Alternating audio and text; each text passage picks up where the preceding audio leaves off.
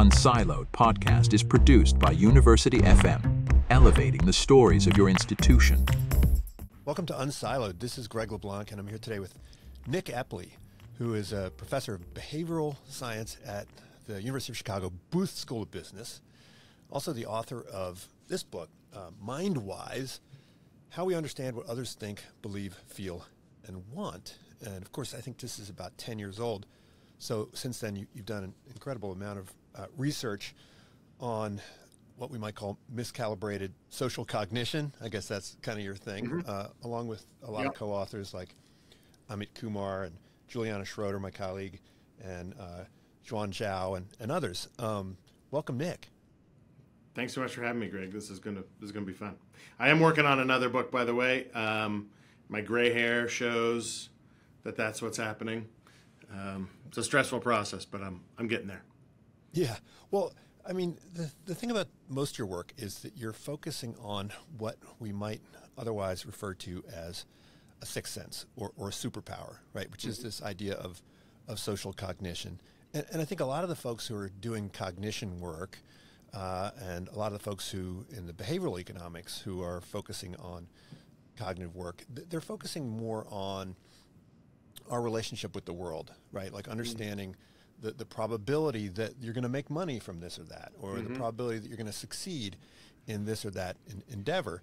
But I mean, most of our cognition in a way, I mean, I wouldn't say most, but a big chunk of our cognition, what makes us different from other animals, is the social aspect, right? I think some evolutionary biologists say that the reason for our big brain, right, is because we've got to figure out how to navigate this world where we have all of these other super smart creatures that we need to cooperate with or compete with.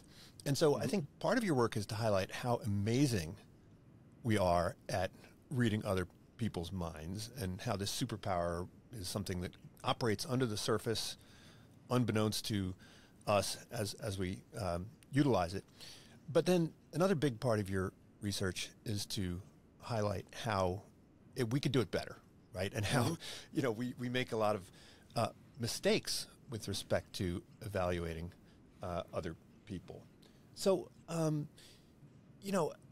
which part of your work do you think is more important? Highlighting the strengths or emphasizing the weaknesses? Because on the one hand, right, since you're in a business school, you're both engaged in descriptive work and prescriptive work, not just telling us how things operate, but kind of telling us how to operate things better. Yep. That was a great description of our work, and I think these two orientations towards how we do anything, any activity, whether it's thinking about the minds of others or juggling bowling pins or whatever it might be, right, is going to be, if we're going to understand this effectively and understand how to do whatever it is we're trying to do a little better, we're both going to have to figure out how is it we do this thing in the first place. Because if you understand all of those mechanisms, the things that allow us to, say, think about somebody else, then you're also going to be able to understand where it falls a little bit short. And there's just no doubt whatsoever that what makes us really special and unique on this planet is our capacity to think about the minds of others. And compared to other, our nearest primate relatives, we're phenomenally good at this. We can do second and third order social cognition. So I can think about what you're thinking about what I might be thinking and use that to guide how I interact towards you. We can do this really well. We can think about what groups of people think, right? Aggregate across an entire group of people. If I show you a picture of a group of people that are showing a particular emotional expression, you can get a pretty good sense of how happy that group looks on average just by quickly glancing at it. I mean, we're really good at this. However, we're also imperfect at it. And that gap between, our capacity and what we might be able to do, how good we could do, that's where wisdom comes, right? That's where we have the opportunity to do a little bit better than we might otherwise. And I think that's where our value as behavioral scientists or psychologists studying how we do what we do, that's where the value is. So of those two things, what's more valuable? I think understanding these gaps for most people that allow us to do a little better is probably where the payoff is. But you can't do that without understanding what is it that allows me, Greg, to think about your mind and make inferences about it in the first place. Well, I mean, there's a couple different ways that we could be bad at something or that we can make errors. I mean, one is that we're just making errors a lot, right? We're just bad at it. And so just all over the place, yeah. We would have to think about, okay, what's the cost benefit associated with getting better at it? But another way to be wrong is to be wrong in a systematically biased way. And it seems like that it's a little bit more difficult to explain that, right? It's easier to explain why, maybe you're just generally bad at stuff, right?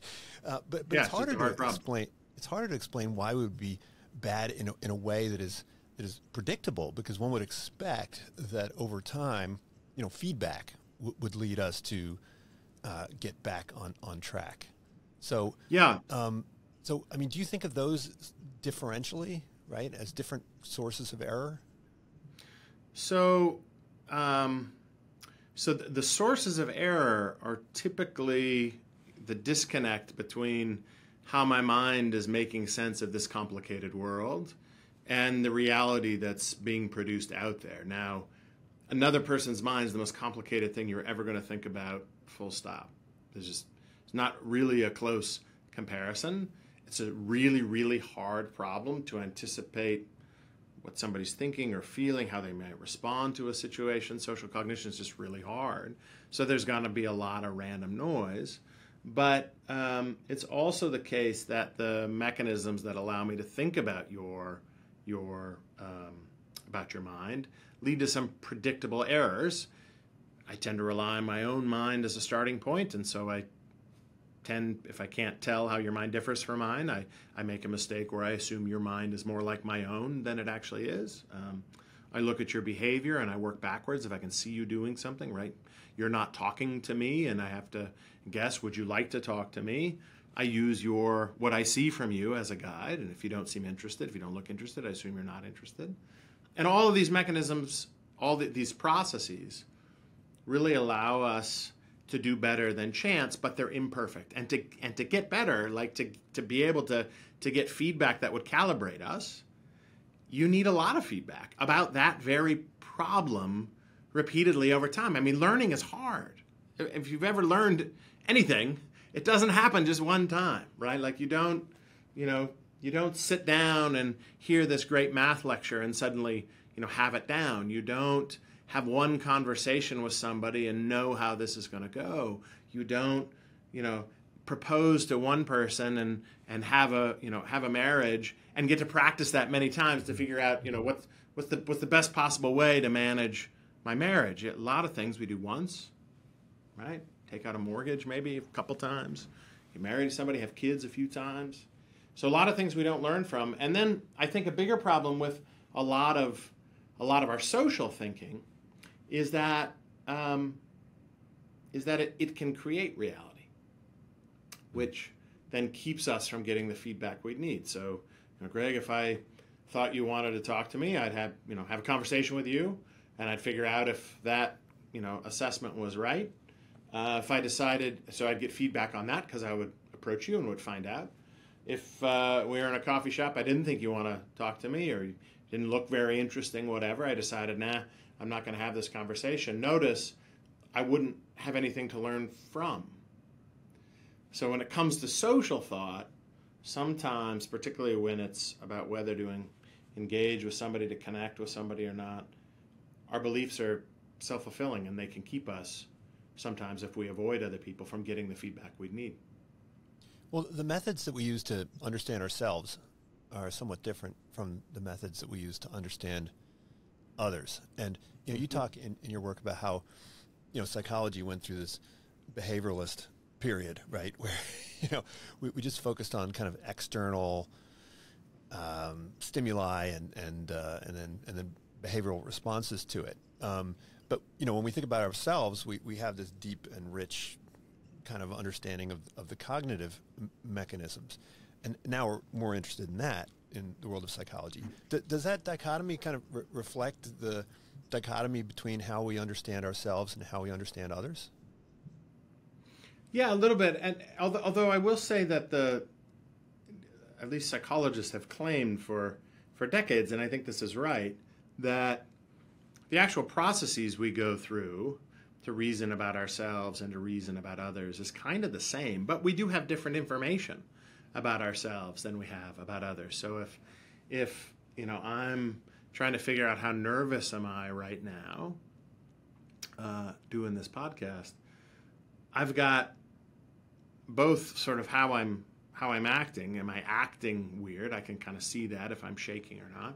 But I also have a feeling. I've got an internal experience I can consult, and how you interpret that internal experience is dependent a little bit on how you observe yourself too, right? So I've got a little more information about myself, both sort of what I can view of myself on the outside, but I've also got this internal experience. You just have what you can observe from the outside. If you knew that, I told you I was feeling anxious or something, or that I was a little jittery or was feeling weird on the inside, if I could give you that access, you would use it to make an inference about me too, but you typically don't have that. You just judge me from the outside. And that difference in perspective can lead to some, reliable misunderstandings too.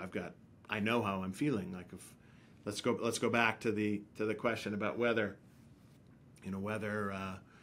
I should engage in a conversation with you if I see you just as a stranger in a coffee shop. I have my own sense of interest when I kind of know whether I'm interested in talking with you. I got a bunch of internal signals on that. But when I look at you, all I have is the outside. I don't have the inside, and that's meaningfully different. It can create some gaps, some perspective gaps. But even in that situation, I mean, we're bad at forecasting the other person's reaction, but we're also kind of bad at forecasting our own reaction, right? So in some of your studies, you show that, the idea of approaching a stranger and speaking with them, we underestimate how much we're going to enjoy it.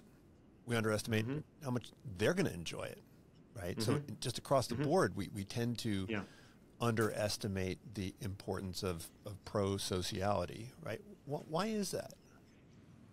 Yeah, so I think these things are very tightly related. So the misunderstanding about ourselves and how much we're going to enjoy certain kinds of social experience stems mostly from misunderstanding how other people are likely to respond.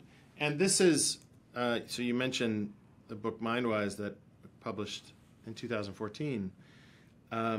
This work that I'll mention now is really the work we've been focused on, and since that time we had done a little bit of work on this that I talked about in the book, but mostly this work has been since then, and we got very interested in what just feels kind of like a fundamental paradox in human life, which is that we are inherently social agents. We have a brain that's uniquely equipped for connecting with the minds of others. We're made happier and healthier by connecting with others. And yet, just look around a little bit.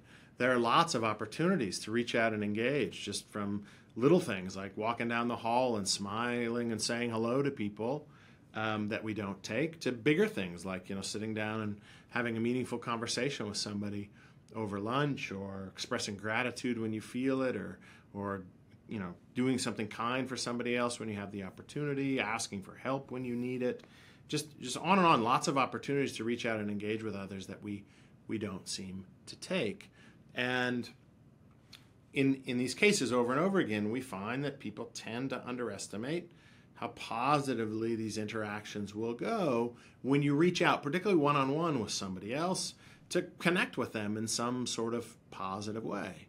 And these gaps, I think, come from a variety of different mechanisms. So one is that, as we talked a moment ago, my perspective and your perspective on me are different, right? So I know what I'm thinking on the inside or feeling on the inside. I don't know that about you, and I have to guess or infer it. Out in the world, in lots of places, if I'm making a decision about whether to come up and say hi to you or not, right, I have to read your interest, but I can't feel your interest. I can just see it from the outside. If you're not talking to me, it's easy for me to assume that you're not interested in talking to me because I just have your behavior to go on. And that can mean that you could get a whole bunch of people like we found on the trains in Chicago, for instance, who would be happier if they reached out and connected with other people, but thinking that other people didn't want to talk to them because nobody was actually talking. So Juliana Schroeder, your colleague at Berkeley, my wonderful PhD student who's now on your faculty at Berkeley, we found this 10 or so years ago, and that's a robust perspective gap. But there are others as well, too. Well, so that's I mean, you talk about the tube chat, right? And this was a initiative that they did in London, and there was a reaction to, don't even think about talking to me, chat, right? Yep. Response. Yeah. But it seems to fly in the face of, when I teach overconfidence in one of my classes, I talk about it in a couple different ways. One is sort of, beliefs that have too much precision, right, which is independent of content. But then there's this other kind of overconfidence, which is that you think you're more attractive, you think you're more interesting, you think you're better looking than the average person. But this anti-sociability bias seems to go in the other direction, where you think that other people are going to find you uninteresting, right? You think that other people are going to be bothered by you. Other people are going to be more critical of you than they actually are. So, I mean, how do we reconcile those different observations about people's sense of their own self-worth? So I think the big thing to realize is that our under-sociality results are very context specific. So let's just take something simple like having a conversation with a stranger out there in the world. You sit down on a park bench, somebody comes up and sits down, on the one on the other side of the sidewalk from you. You think about striking up a conversation, or as I do with all of our incoming MBA students here at Booth now, I have them all on their second day of their orientation sit down and have a deep and meaningful conversation with some other person. They're just paired up randomly with somebody else in that room. Questions like, what are you most grateful for in your life? Tell me about it. And, can you tell me about when was the last time you cried? One of the last times you cried in front of another person, right? Now, of course, the social meaning of that is very different when you're told to do it, as opposed to, the signal that you send when you initiate it, right? Maybe. Although I don't. Again, it's easy to imagine that, but again, these are context specific. They mostly come out in we see them in conversations or in interactions where you're reaching out and connecting to another person, and those situations are just extremely powerful, more powerful than we tend to anticipate. So conversation itself Conversation itself is just an entirely cooperative process that tends to pull us together with somebody else. So, for us to have a conversation, we have to start by establishing some common ground each other, figure out what we're going to talk about. That's inherently cooperative. We're going back and forth. We're taking turns. We're cooperating, right? And cooperation tends to pull people together. Reciprocity is without question the dominant social norm in social interaction. So, if I were to punch you in the face, you would probably punch me in the face back, right? That would be bad. That'd be a bad interaction. But if I reach out and say hello to you, with sort of authentic kindness, you tend to respond back in the same way. And it's those iterative social processes, those complicated social processes, that people tend to really underestimate the power of. So you're right. People tend to be overconfident in domains where task is pretty easy. If you get a reasonable amount of feedback, not a very hard task.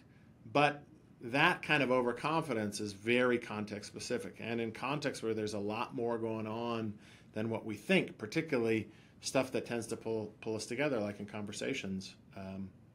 We actually underestimate how how well those are going to go. And again, it's not about us. It's not that we underestimate like how interesting necessarily we might be to other people. It's that we misread other people, I think. We assume that other people aren't as interested in what I have to say as I am myself, and that could be uncomfortable. We assume that other people aren't so interested in talking to me unless we see a clear sign that we are. It's not that people misunderstand what talking to their friends is going to be like. We get that right. We got a lot of feedback on that. It's when there's some uncertainty that we tend to underestimate how well these are going to go. Now, is this really, I mean, is this driven by an error in probability estimates, or is it an error in the cost of false positives and false negatives, right? In other words, if I'm thinking about talking to somebody, you know, they may or may not be interested, and I could make a mistake, right? So I could think they're interested and they're not, or I could not think they're interested and they are. Like I could think they're going to respond positively and they don't, and vice versa. And then there's going to be a cost, right, of error. So if there's somebody who I could develop a relationship with and I forego it, that's going to have a cost. And if I come across as being rude and creepy and harassing and invasive, like that's going to come with a cost. So are we poorly calibrated on the probabilities, or are we poorly calibrated on the cost, or or are we well calibrated? I mean, is the low probability that someone's going to be offended, come with such a high cost that it makes sense for us to be cautious? Yeah. So let's get into the weeds on this a little bit. So we can be very precise about what these different mechanisms might produce in terms of findings. So one common interpretation, and one we thought might be possible, is that folks are risk averse, and that is, you know what the odds are, right? Like take a 50-50 gamble. People don't take a 50-50 gamble 50% of the time. They take it less than 50% of the time because the thought of losing is just worse than the thought of gaining, and so people just avoid a 50-50 gamble. Yeah. So if someone reacts poorly, you're going to have it's going to be such a blow to your self-image, or you're going to be overwhelmed with shame or regret. Well, that's a slightly different mechanism. So you asked about the probabilities. Are we off on the probabilities? Yeah. Risk aversion predicts that we're on. We get the probabilities right. And we just decide that the negative interaction is going to be so bad, that one bad one is going to be so much worse than the 9 good ones. I don't want to take a risk. That's just not right. That is, people don't know the probabilities of these, of the outcomes of these experiences that we look at least. So take the deep conversations that I have my Booth MBA students do, and lots of other people too. You can do this at a party. At work, it's a super powerful effect. We ask folks to predict, what percentage of folks in that original experiment. We do this a few ways, but this is one. We can ask people out of 100 people who went through this conversation, how many on this 0 to 10 scale from I didn't enjoy it at all to I enjoyed it a lot, how many said 0? How many said 1? How many said 2? How many said 3? And so on. You do that for the whole thing. And that way, and we can ask people to do it for others. We can ask people to do it for themselves. It kind of doesn't matter here, it turns out. The risk aversion story predicts that people will get those probabilities right. And they don't. They're not even close. Almost nobody. Well, so out of, 2,200 of these conversations that I've overseen now, there's nobody who gives us a 0 on that. They tend to be. There are a few that are not so great, right? Like 2, 3, 4 on that scale. There's some, but almost all of the responses are at the 5, kind of the middle of that scale, up to 10, and it just slopes up. The most common response is a 10. That was wonderful. But when we ask our students to tell us what those probabilities actually look like, they draw a much flatter line. In fact, almost perfectly flat. Not exactly flat. I mean, if you put a marble on that line, it would roll towards 0. So they do recognize a few more people say 10 than 0. but it's not close. It looks just like, well, I don't know, anything could happen. And it's just not right. It's not just not that anything could happen. There just is a lot of uncertainty. So it's not that people are getting the probabilities right and avoiding the low probability of a bad one. They genuinely don't seem to know, and genuinely seem to think anything could happen. I don't know.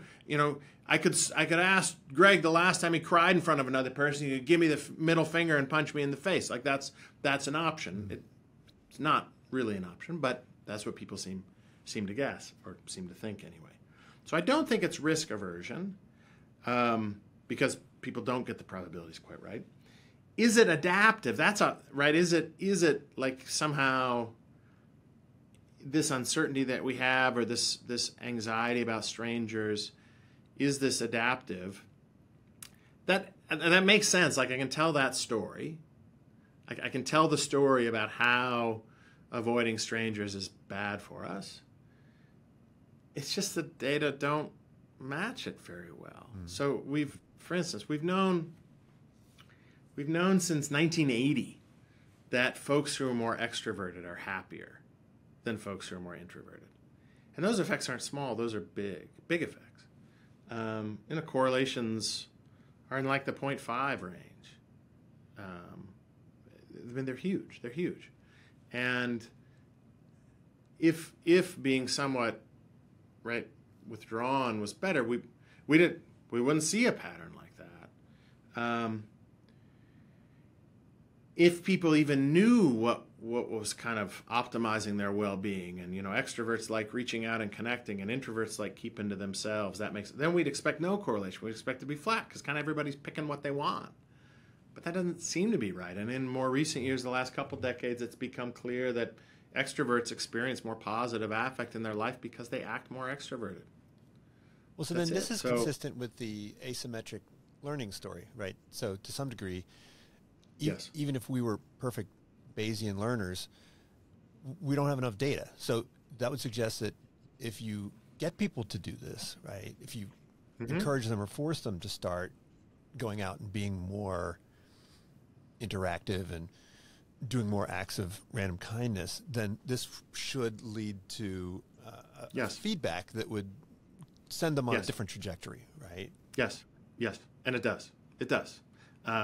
Now, the feedback, the learning has to be pretty narrow, but it is the case that people do learn with a lot of exposure. So if you actually spend a lot of time, for instance, talking to your cab drivers, if you just do this, you will, I would predict, report that talking to your cab drivers would be more enjoyable than somebody who never talks to a cab driver, right? Because you've gotten some feedback, and most of those conversations go pretty well. We did an experiment like that with folks, Juliana and I did years ago, with folks leaving on cabs from Midway Airport. My favorite experiment on this, though, is a more recent one that's not my own. I wish it was. It's super fun. One from Gillian Sandstrom, who's at University of Essex in the UK, Erica Boothby, who's at Wharton, and Gus Cooney, who's also at Wharton. And what they did was they had people go out for a week and participate in a scavenger hunt. So every day they had, they had different tasks, social tasks, to go out and have conversations with people. And so the tasks were things like nailed it. So find somebody with good fingernails and go have a conversation with them for a couple minutes. Or top hat, find somebody who's wearing a neat cap and go talk to them. Or manscape, find somebody who's got a beard or a mustache and go have a conversation with them. Or things like inside, right? Find somebody who's inside and have a conversation. So they weren't all specific, but they got you looking for people to have conversations with, right? And they did this repeatedly then over the course of the day. And it was narrow and focused, right? You're having multiple conversations with people, but it's just about conversations. And what they found is that So deep talk's better than small talk, but small talk is better than no talk, right? Yes, and that's actually the big effect. The really big effect is that small talk is better than no talk in a given moment. Deep talk's a little better, or not as bad as you might think it is. But you really, when you see people reporting that having a really deep conversation with somebody is better than a shallow one, it's typically when they have both and can compare them. But on their own, the small talk is actually pretty good. And over the course of the week, what Jillian and Erica and Gus found was that people became more calibrated in their expectations of how these conversations would go, how unlikely they were to be rejected, right? To find somebody that was uninterested. The only exception to this, interestingly, was predicting how much they would enjoy it. That gap sort of remains. So I think you need a lot more experiences to learn that you're actually going to enjoy this new conversation with this new person. But yeah, if you actually reached out and got experience, you would get more calibrated at it. Yeah. Those mistakes would go away. So I also think that works a little bit against the hypothesis that somehow this is an adaptive thing for us, because when you actually get more experience, it doesn't make you more pessimistic. It makes you more optimistic and more calibrated. Well, I remember growing up as a kid, my dad was one of these people who would, talk to everybody, and I used to always be embarrassed to be with him, because I was like, why is he talking to all these strangers about random stuff? And what I failed to observe was how much those other folks actually enjoyed it and appreciated it, right? So, I mean, if we're going to do this learning, presumably we're going to be better at learning how we respond than how the others respond, right? In other words, we're not particularly good at evaluating the internal states of the people we're interacting with.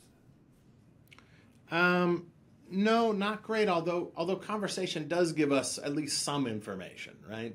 So it gives us more than none. We would expect at the end of the conversation you to have some sense. Although, in our experiments, people can certainly report on how they're feeling about it, and the correlation between their guess about how the recipient feels and how the recipient actually feels isn't crushing, but there's also not a whole lot of range. Typically, at least in these conversations, they tend to be pretty good.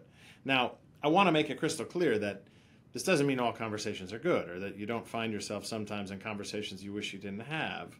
Of course you do, right? Of course you do.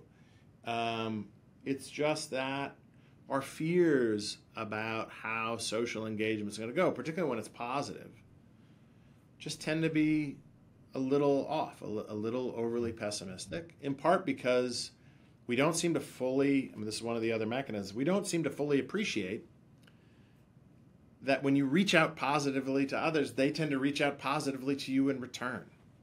Mm-hmm. And people are, happier to be seen and have somebody take some notice of them. That's just very powerful, surprisingly powerful, I think. Well, the other thing you point out is that when you are interacting with others, you tend to overestimate the extent to which you will be evaluated on your competence and underestimate the degree to which you'll be evaluated on your warmth. But of course, when you're evaluating others, warmth is, is critical. So why do we have that double standard? So this is another one of these perspective gaps that I think is really, really, really informative in explaining why we might fail to appreciate how somebody will evaluate a pro-social experience, a civil, positive social experience. And I think that the perspective gap becomes pretty clear when you just think about what's on the minds of two people who are coming together, right? So let's say, Greg, I feel grateful to you. I was a student in your class and was, just really happy about, everything that I learned from you, and I'd like to let you know that. This is, the one thing we study in our experiments are expressing gratitude. That tends to make people feel great, and yet that's the kind of thing. If you sit down and think about somebody you're really grateful to, and you think about sitting down and writing them a letter. Right? Yeah, I was just thinking the other day I should send an email to my first economics professor who I haven't talked to in like 40 years, and just say, hey, thanks. And why haven't you, right? I know, right? But when you sit down and think about it, right, it does makes you a little nervous, and right there are all kinds of thoughts that come to your head. You feel good, but is this the right time? Will this guy even care anymore? Am I going to get the words just right? When you are an agent, when you're out there doing something, you're focused on what you're doing and how am I going to do it. So it makes all the sense in the world that we when we're thinking about doing things ourselves, are focused on agency. What we're doing, how well we're doing it, how intelligent we seem, and so on, because we're trying to do this task. So we're going to be focused on how well we're doing this task. Other people, they're not focused on all of that. They're only judging us for what they see. And what really stands out, what's of concern to us when we're looking at other people, when we're evaluating other people, is this somebody I want to hang around with or be near? Is this person safe to be around, trustworthy, or should I just stay away? So for other people, that approach avoidance question, which is really about warmth, right? Is this person nice and decent and friendly, or should I stay away from this person? Is this dangerous? That's what's top of mind for us when we're evaluating somebody else. And if we, sitting down writing a letter to somebody are focused on our competency, or if we sitting down thinking about, what happens if I say hello and smile at somebody else, have a conversation with somebody? If we're focused on our competency, what am I going to say, how I'm going to write it, am I going to be able to carry this conversation on? But other people are focusing on our warmth. When we're reaching out in these positive, civil, sociable, pro-social ways that are all about warmth, right? Then we're going to be off because we're using different lenses to look at this thing. We're focused on our competency. Other people are focused on our warmth. And these behaviors, because they're inherently about warmth, reaching out to others positively in ways that you connect with them, it's going to be a source of misunderstanding.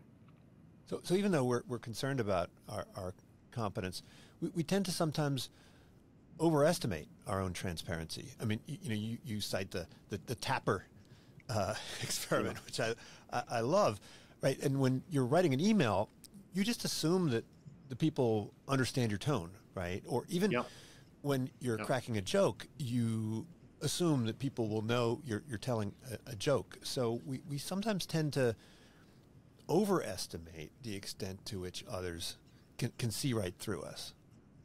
Yeah, and I think this is a phenomenon to go back to this work we've been focused on so relentlessly on under-sociality, our tendency maybe to be not quite social enough for our own well-being.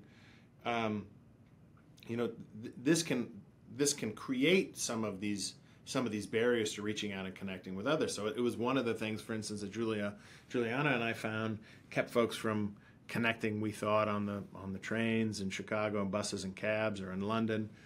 Because notice, if you're sitting there, you might be interested and open to making a new friend, or you see somebody that you've seen for a long time, but you've never said hello to them, right?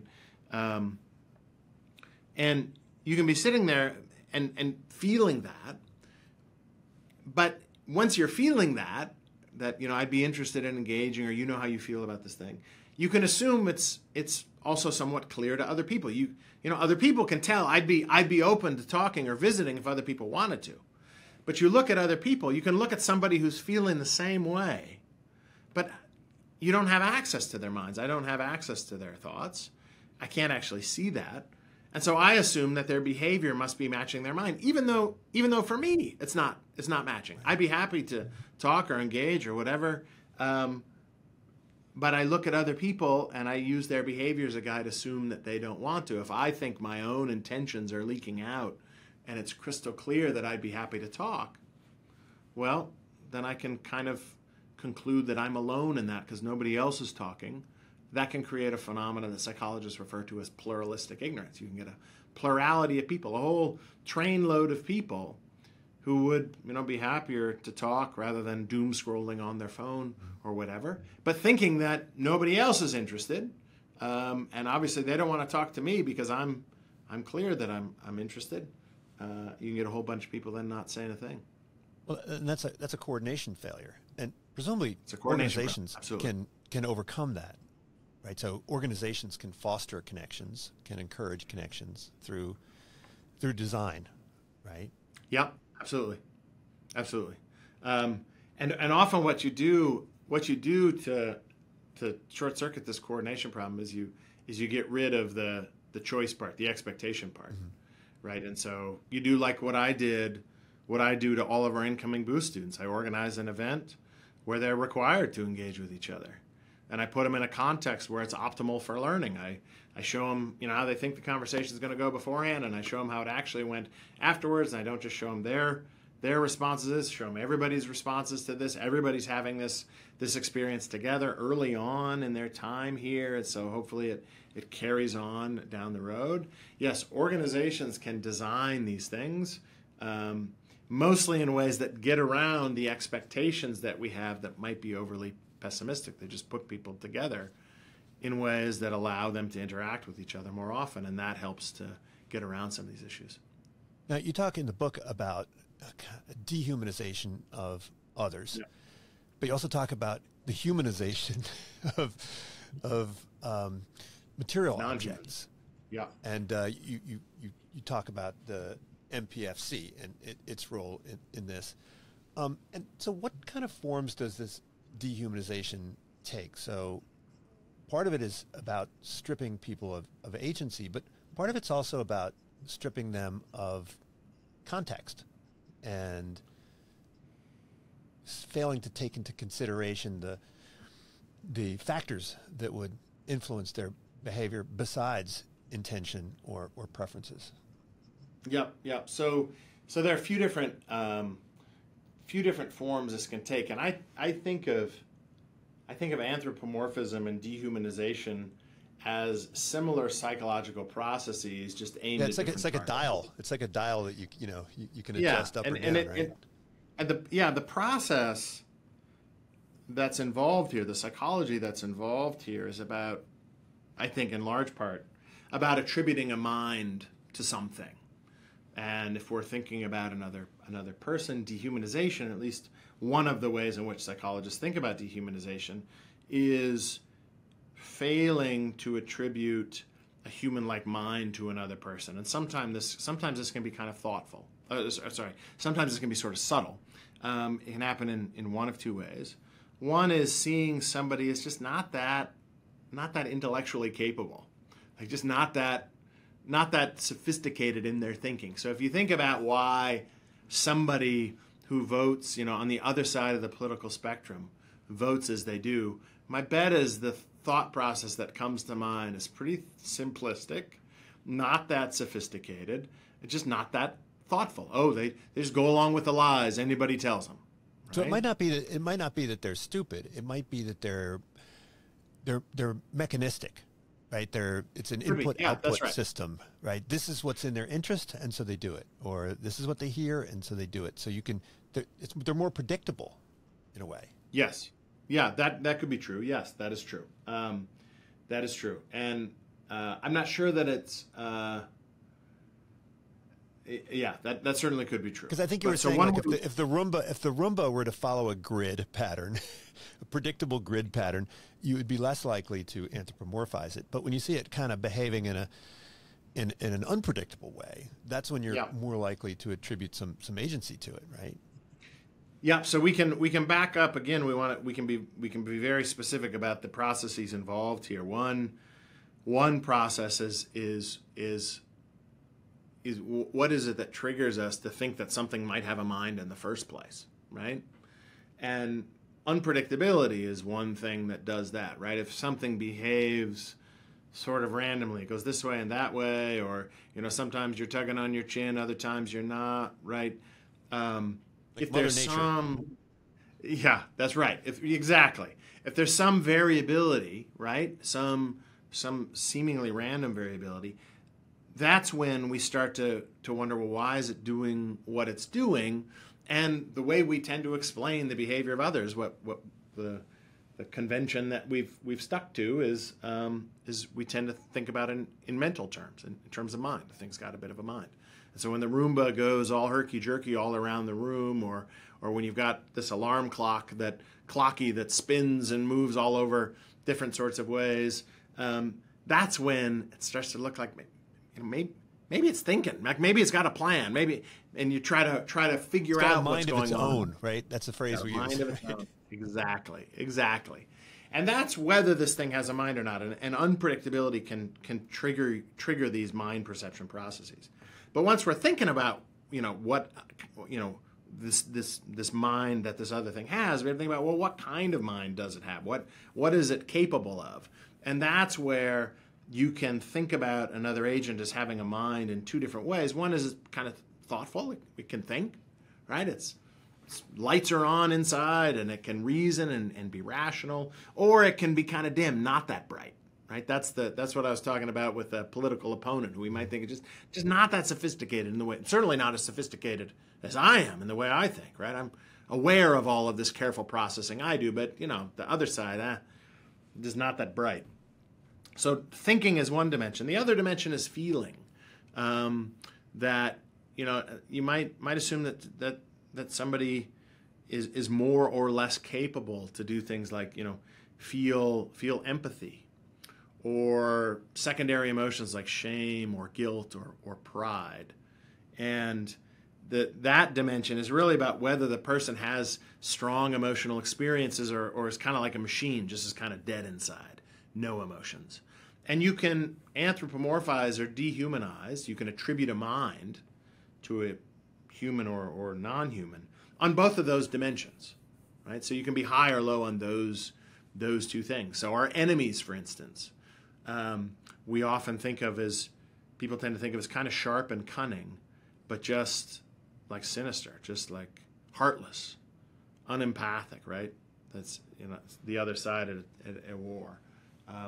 But children, like young kids, right? So you could also infantilize somebody, right? That's kind of a version of dehumanization. Children are all emotion and no thought, right? That's another way you could dehumanize a person, is think of them just as not that bright, even though they still have their emotional capacities. So this gets a little sophisticated, but yes, people can do that both for non-human agents, attributing a mind to them on either of those dimensions, or on people just failing to perceive the full capacity of their minds on either of these dimensions. And so to the extent that we dehumanize people, I mean, it's a function of psychological and physical distance, right? How similar to us do we think they are? Yep. But then there's also an element of liking. So I think you said when you like your Roomba, you're more likely to attribute mind to it. And if you're designing an autonomous vehicle, you want to do so in a way that makes you like them. So if you can get some kind of warmth in there, then you can make people think of it in a more human way. Yep, warmth and responsiveness, all of those things prompt you to think that this thing, has lights on inside. It's actually thinking a little bit. Absolutely. Well, you didn't use the word empathy anywhere in the book, but I think that's part of what you're talking about when you talk about humanizing others. And of course, a lot of people say that if you want to cultivate empathy, you need to put yourself in their shoes, right?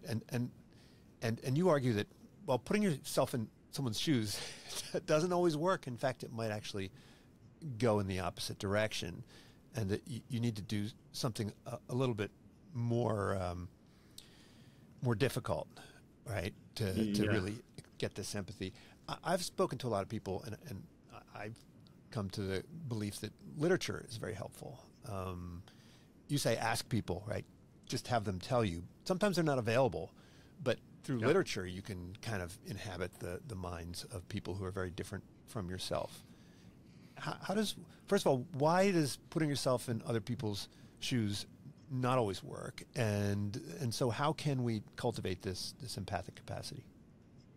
So it's important to clarify what we mean by empathy, and because the term itself is very fuzzy and used in lots of different ways, that is not necessarily the way that psychologists would use it, and we're not always that as careful as I think we ought to be in how we use these terms.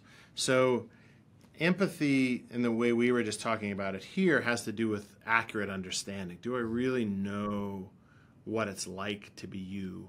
It's kind of the root of empathy, this old German word Einfühlung, which is feeling into another person, and implicit in the feeling into is feeling into another person accurately. So if you are sad today, I know that you're sad, and I can sense and feel the intensity of your sadness. If you are happy today, I have a sense that you are happy, and I can know and feel the intensity of that. If you are feeling regret about this thing, I can know and feel the intensity of that. But the key component here is knowing. I understand what it's like to be you, and I could anticipate your thoughts or your emotions or your behavior based on that. And the notion that perspective taking helps with empathy, we don't use that term because in our work that much because the term is just so easy to misunderstand. But as long as we're focused on accuracy, when I put myself into your shoes, the presumption is that I'll be better able to understand what it feels like to be you. I might be able to predict what you're likely to do next. If I think about my wife Jen, we've been married for 28 years. I'm trying to guess how she's feeling today. Well, I know what she's doing today. I could imagine, right? I put myself in her shoes today. Apparently, you're not the best gift giver. I'm not a perfect gift giver. I've had plenty of errors. I've got a different strategy for it now. The presumption, though, is that if we do this, we'll get more accurate. I'll understand you better. And psychologists had, I think, just kind of taken that for granted for a long time. And studying accuracy is really hard. It's much harder than understanding judgment. So if I'm just running an experiment and Greg, I want to know how you think about something. Well, I can just survey you. I just ask you how you're thinking about something, and that's all I need to do. But if I want to understand how well you can guess what I'm thinking, say if I want to understand accuracy, how calibrated your social thought is, well, then I got to get you and I got to get me at the same time and get those two measures and crunch the number on the differences between them. And that's just hard to do. That's just practically speaking, it's hard to get pairs of people together to do research. And so psychologists had studied the act of perspective taking a lot, but had not studied whether putting yourself in somebody's shoes actually increases empathy in terms of accuracy or not. And when we did, we went into this research. This was about 10 years in the making. This project, this paper, which I talk about in the last chapter of Mindwise, but we didn't publish it for another 5 years after the book came out. It took 10 years to put that thing together. We started thinking that, perspective taking increases accuracy. We thought there might be some moderators on this, that maybe it would be bigger in some cases than in others, the increase in accuracy. And we started running experiments on this, and we just weren't finding that effect at all. So we brought married couples together and had them guess what their spouse was thinking about something, and had like them the Newlywed put themselves Game, that old TV show. Right? Yes, like the Newlywed Game, and have them guess what their spouse was thinking, and in the perspective taking condition was worse. They were worse than the folks in the control condition. Not a lot worse, but a little worse.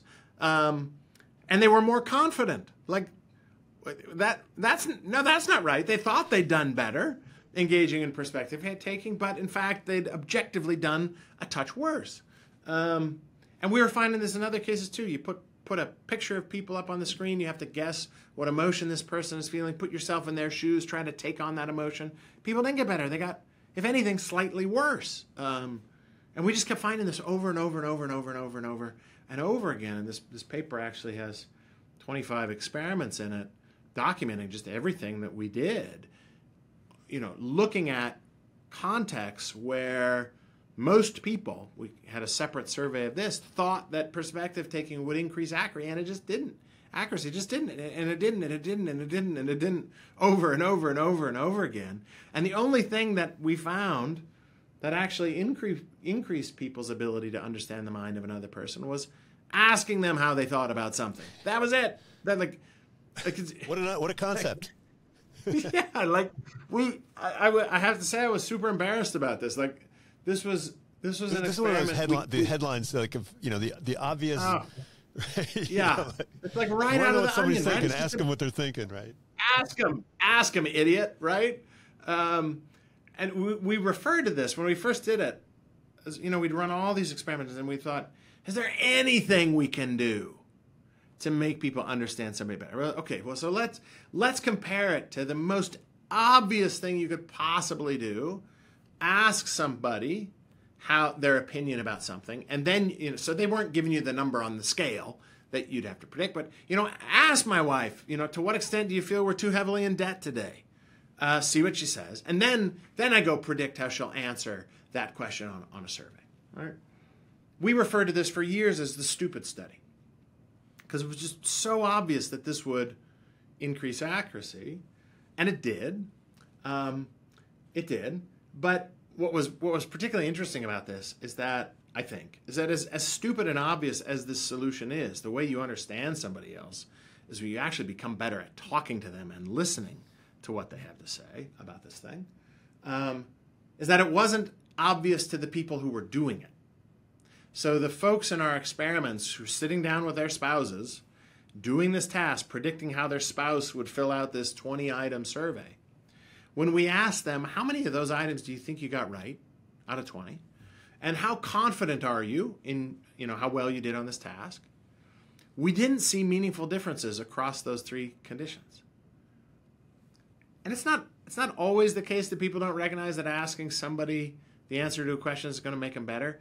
It's just that the whatever increase in insight they think they've gotten just pales in comparison to the actual insight they got. They don't seem to realize which strategies are effective and which ones aren't. So to go back to your comment earlier in our conversation about overconfidence, in the perspective of taking in the control conditions in these experiments, people are wildly overconfident in the number of items, for instance, out of 20 that they get exactly right, predicting how their spouse will feel on this seven-item scale. They think they're getting 11 or 12 right, when in fact they're barely better than chance, getting about 4 right. The folks who are asking the other person are getting more like 8 or 9 out of 20 exactly right, but they don't feel like they're doing any better than folks in the control and the perspective-taking condition. So as obvious as it is to us that this is effective, it's not so effective maybe when you're actually doing it. So asking questions, is a skill. You have to be good at it. We should probably teach courses in how to ask questions. Yeah. In business school. Yep. But Yep. one last topic. Most of the research that you've done is in the so-called weird countries, right? Yep. And a lot of people are concerned about increasing isolation. A lot of people are concerned about dehumanization across different divides. Is this a pervasive human phenomenon, or can we say something about different cultures, perhaps different time periods? And if so, we know that companies can do things or organizations or clubs or families can do things to alter the social dynamics. To what extent are these things that we're seeing in, say, contemporary America a product of beliefs that are specific to our culture, and to what extent might they be a product of social rules or technologies that might be encouraging certain behaviors? Because you talk about how if something's easier, people are going to do it. If something's harder, they're not going to do it. And it has less to do with their beliefs and their motivations, and more to do with the environment in which they find themselves. Yeah, so these are really hard questions to answer empirically. Obviously, we can't go into the past and find out what folks in the past did. And, going around the world is challenging to do as well, because you obviously want to create similar situations that you can compare across contexts. But we're just starting to do this, and you can imagine two hypotheses here, and this is kind of what we're testing between. If you just look around the world, you see different cultures. Let's just go to the sociality part that we talked about earlier, because when you ask about, whether cultures vary on some dimension or things vary over time, you have to ask about, well, what? Yeah, some things vary over time, and some things probably don't. Some things vary around culture in an interesting way, other things don't. When it comes to the sociality part, engaging with strangers or deep conversations, expressing gratitude or compliments, and so on, there are meaningful cross-cultural differences, right? Different parts of the world behave differently. Some places are fairly outgoing, like the United States, fairly sociable. Other places are quite, are not nearly as social, like the Scandinavian countries, for instance, Sweden, Finland, Estonia, tend not to be as sociable as we are. And you can ask, here in the United States, on average, and you can ask, do those cultural differences, do they stem from differences in people's expectations about how interactions might go, right? So, on the trains here in Chicago, nobody talks to anybody either here.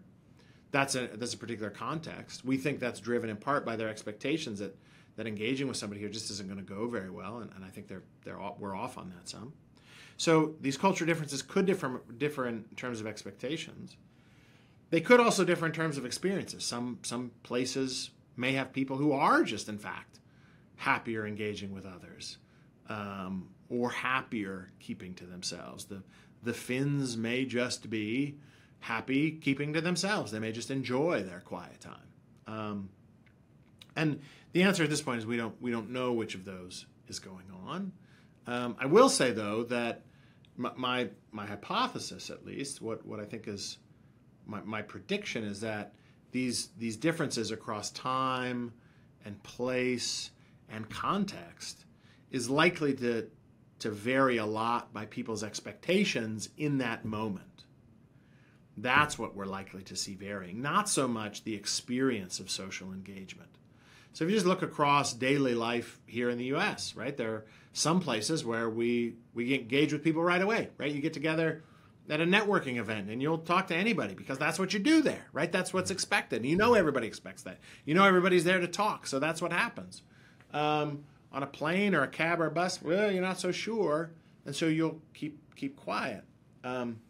Those are your expectations driving those behaviors, I think, more than your experiences. So that's what I would expect to see around the world, but we don't know. As to whether this is something relatively new, I do think certainly the fact that we all carry around with us these tools of distraction, right? These smartphones that have the world's information on them, I think that keeps us from just paying attention to what's going on around us a lot. There's a lot of good evidence for that. There's really interesting research by Liz Dunn, who's at UBC, University of British Columbia.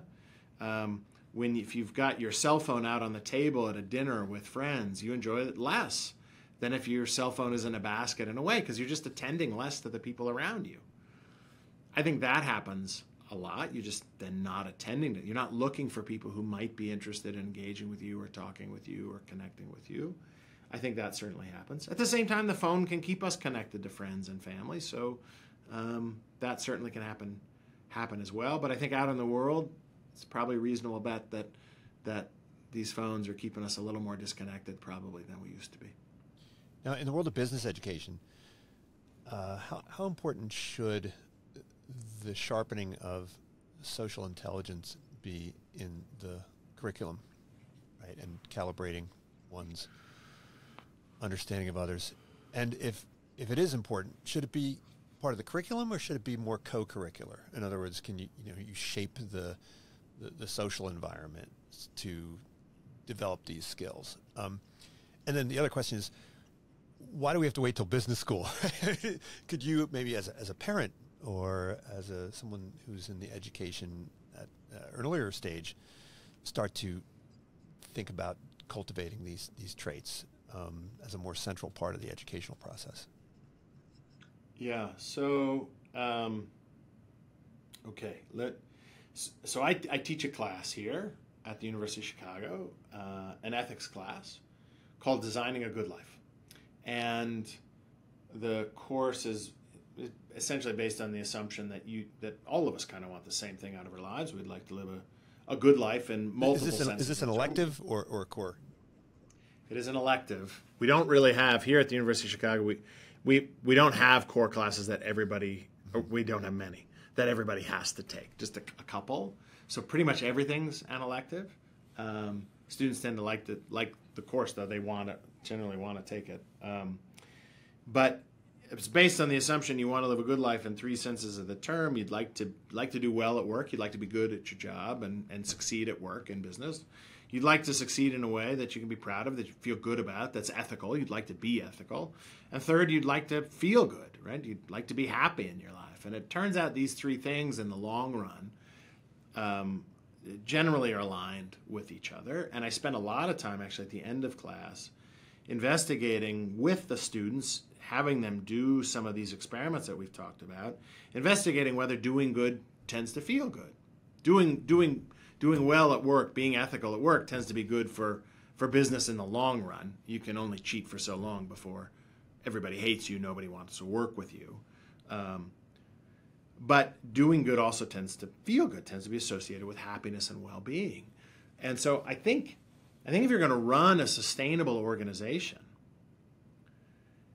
understanding how sociality and pro-sociality, doing the things that connect us meaningfully with others, most of that stuff that's aligned with treating other people well and hence is aligned with ethics, understanding how important that is for coordination and cooperation within a business and also for people's happiness, they're just how good they feel on the job, makes it a central priority in any organization.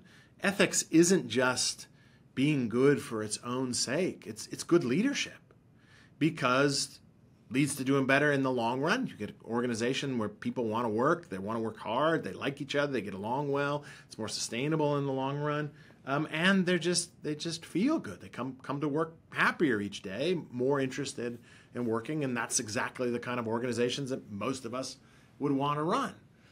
And I think we can do that both curricularly, so in classes like mine. But the way it's really powerful is in the extracurricular stuff when you can feel it. So, right, lots of social events are organized around to do that. But the one thing that I think is powerful here is we kind of combine these things a little bit in our orientation session. When I collect data about their expectations and their experiences at the same time while they're in the midst of doing this and show it to them at the same time. So we're sort of combining the curricular and the extracurricular into the same thing in a way that really works well for learning, I think. In terms of, younger, when kids are younger, there's a lot of efforts to try to increase kids' socio-emotional competency.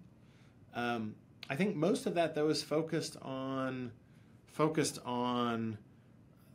like competence as a skill, and a little less on just kind of morality. That this is part of what it means to be a good, decent person that will then lead to a happier and healthier life as well. That dimension of this isn't focused on, I think, as much. I'd love to see it worked into schools. We are in the process of talking with folks about running this in some school settings. I did a gratitude exercise in a high school one time, which was really great, really powerful. 350 high school kids did this, mostly writing letters to their moms. And I think this is definitely something we could weave more into our upbringing, make us better people, and make us happier as we go along too. Well, the word wisdom pops up every now and then in your work. Yeah. And I know your mentor, Tom Gilovich, wrote a book with that word in the title. And I think a lot of your work is definitely contributing to a modern wisdom literature. So, Nick, thanks so much for joining me. Really appreciate it. And hope to see you on campus sometime soon. Absolutely, Greg. Berkeley's a lovely place to visit, particularly in the wintertime. Unsiloed podcast is produced by University FM, elevating the stories of your institution.